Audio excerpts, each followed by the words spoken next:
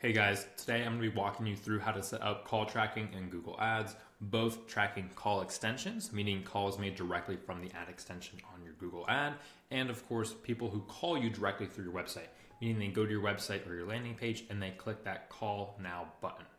So first things first, go ahead and make sure you are in the conversion goals section of Google. If you don't know how to get there, just go to this goals tab here and then click summary. Now, I'm in an account that is actively running and has conversions mostly already set up. I went ahead and did this the other night, but I'm just gonna proceed as if nothing in here is set up, okay? So just ignore what you're seeing in this account. And I will say for some of your accounts, you may already actually see a calls from ads set up here. It may just say calls from ads and it may be like a default Google hosted conversion goal. We're gonna override that and create our own to start just because it's a lot easier and it is just kind of good to get into practice and habit of setting these up. Okay, so go ahead and click create conversion action and we're gonna set up our first conversion goal for phone call tracking.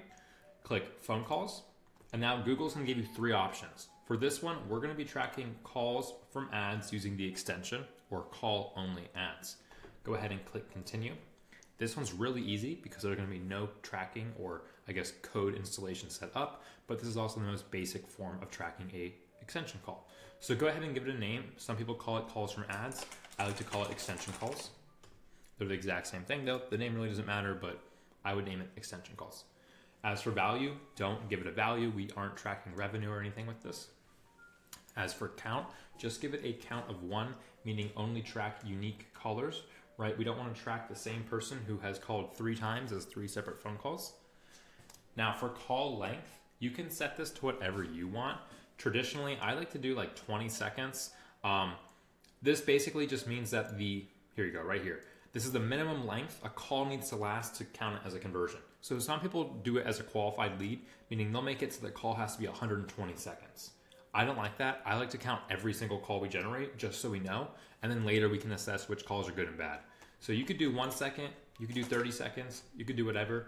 For this example, I'll just go ahead and do 15 seconds. Now everything else here, we leave the same. We don't need to change this. If yours looks different than this, just go ahead and make it so it's the same as this, but that's really all we do here. Now just go ahead and click create and continue. Okay, great. Now we've set up the call extension conversion goal. Now we want to set up tracking for website calls. So same thing, go ahead and click create conversion action. Click phone calls once again. And for this one, we are clicking calls to a phone number on your website. This third one here that says mobile website, you probably won't ever use. This is if you have some sort of more advanced tracking or you have separate phone numbers and use for different breakpoints on mobile versus desktop devices. Most of you won't need to worry about that. So we're only going to use this one here, which is calls to a phone number on your website. Click continue. Once again, let's give it a name. I just like to name it website calls, right? Keep it simple, self-explanatory. For value, again, we're not going to assign it a value. And we're also going to keep the count as 1. Now for this is where you paste in the phone number that is hard-coded on your website. Again, for some of you, you may be using different call tracking platforms, you may be dynamically swapping numbers, but for 90% of you, your business phone number or just your cell number is probably the number that's hard-coded on your website, right? So go ahead and paste that here. I'm just going to paste an example one. And then again, for display number, assuming that the same phone number is the one hard-coded on your website, just go ahead and paste it twice. So for 90% of you, you're just gonna paste the phone number on your website here twice. That's all you're doing. And then for call length, you're gonna do the exact same thing we talked about previously. You can set it to whatever you want. I'm gonna go ahead and set it to 15 seconds. And then once that's done, go ahead and click create and continue. Now Google's gonna wanna ask you, how do you wanna set up your tag? We're gonna go ahead and install the tag ourselves because it is super, super simple. Go ahead and click install it yourself. And now it's gonna show you all these little complicated things, but I promise you it's super simple. There are gonna be 2 separate code snippets here. You have this first one here. This is known as the global site tag. And then we have this one here, which is the phone snippet. Now you're gonna need access to the back end of your website to go ahead and do this. If you have a web developer or web guy, you can just send him these instructions. But I'm gonna go ahead and go to the back end of my client's WordPress and show you how we do it. All right, so this is the back end of one of our WordPress admins. My client uses Elementor, so we're going to use the Elementor custom code, or we can use a plugin down here. Some of you may use Elementor where it allows you to paste in custom code snippets. Some of you using WordPress can also just download this plugin called Code Snippets. It's free. If you're using any other platform that isn't WordPress, Elementor, most of them all allow you to do this. Either it be Squarespace, Wix, Webflow, you can always add custom code. So for now, go ahead and navigate to the plugin or the section where you insert code to your website. So here we are under Code Snippets. I'm going to the header and footer, and we're going to install the code snippet in what's called the header, or as you can see here, it says to install it in the site-wide head, right? So that means you want to install it site-wide in the header of your website. I'm gonna go ahead and copy this, and then I'm gonna paste it right here. I'm gonna do the exact same thing for that second snippet. Scroll down, I'm gonna copy it, and then I'm going to paste it directly underneath it. So in your website header, or your site-wide head as it's called, you should have your tag and your snippet right here. So it should look like this. Both of these should just be stacked right on top of each other and pasted right in here. And once that's done, go ahead and click Save Changes or Publish Changes to your website. Great. Now that that's done, you can go ahead and continue, and you've successfully not only set up website call tracking, but you've also installed the global tag site-wide in your website, which is going to allow us to do some other things. Now, before we sign off and just confirm that our call tracking is working, there's a couple quick things we want to adjust. Back in the conversion goal settings, go right here under conversions and click the settings button. A lot of you are going to have these default settings on that we're going to want to adjust or enable ourselves. So right here for call conversion action, this is the default conversion goal Google uses to track extension calls. Well, we just set up our own together, so we're going to change this to the goal we just set up. So click this drop down and then click the goal we just set up together. For me, it's called call extension. That's the one I created. Go ahead and hit save. Now, where you see enhanced conversions for leads, we just installed that Google tag on the website, which allows us to enable this. Go ahead and click turn on enhanced conversions for leads. Select the option Google tag because that's what we installed. If you've installed your Google tag properly and a couple minutes or maybe an hour have gone by and it's synced, it should look like this to verify that it was properly installed. Go ahead and save that.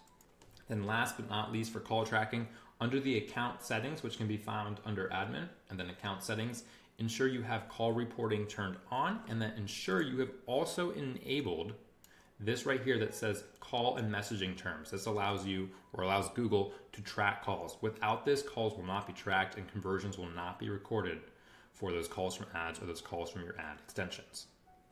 And that's really all that it is for setting up call tracking. It's super simple. So now let's go ahead and move on to setting up tracking forms. All right, now that we've set up call tracking, we're going to go ahead and set up form tracking. There are a few different ways you can do this. I'm gonna show you the simplest way and the way we do it for 90% of our clients. And now that we've already installed the Google tag on your website, it should be super simple and take less than a couple minutes.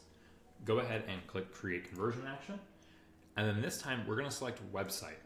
Now go ahead and paste in the domain of your website or your client's website that you just installed that global tag on and click scan. Google's going to detect that tag and make things a lot simpler for us. So let's just go ahead and give it a minute. Once it's detected, you should see this little pop-up or setup genie appear, which is going to make things so much simpler. Now, before we do anything here, I'm going to explain how we like to set up form tracking. On all of our landing pages or client websites, we set up what's called thank you pages. All this is simply just a page for thank you that the user gets redirected to upon submitting the form. So if you were to submit a form on this client's website or any of our websites, they're going to get redirected to a thank you page. All we do is we track that thank you page in Google, basically tracking page views, which tells Google and tells us every time we have a form submit. So if you don't already have a thank you page on your website, I highly recommend you create a thank you page, and then you're going to want to update your existing forms to redirect to that page. I'm in the back end of my client's website right now just to show you. This is on Elementor through WordPress, and if you can see when I'm editing the form here on the left hand side, if you scroll down and we go to redirect or actions after submit, you can see I'm telling the instance of the website to redirect the user, and then I chose the setting right here. This is their thank you page, meaning whenever this form is submitted, the user who submitted that form is going to be redirected to the thank you page, and we're going to track that here in Google. So let's go back to Google now and set that up.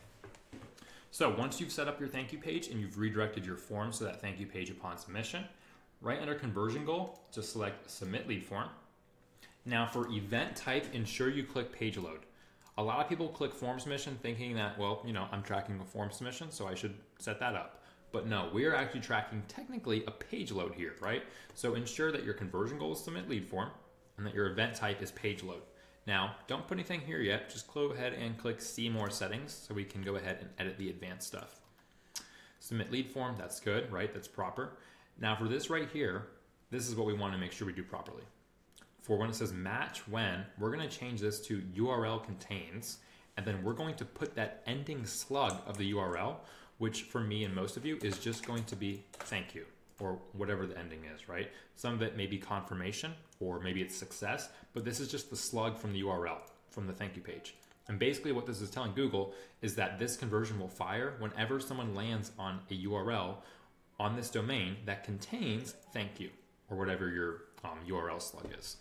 And then we can just scroll through and we can go ahead and select the same settings that we set up for the other call tracking, right? We don't want to use a value. We're only going to count one conversion. And then we scroll down. For these, I like to change these to 30. It just basically extends the conversion attribution window. Nothing to worry about. Just go ahead and set them to 30. And then when you're done, go ahead and click done. Scroll down and we can skip right past this and click save and continue. And because we've already set up the Google tag, this will automatically start firing and working. And just like that, now you're done. We have both our submit lead form conversion goal set up, which fires when someone lands on our thank you page. We have our call extension conversion goal set up, and we have our calls from website conversion goal set up. So we are all good, and now you're probably ready to take your campaign live now that you have proper conversion tracking set up.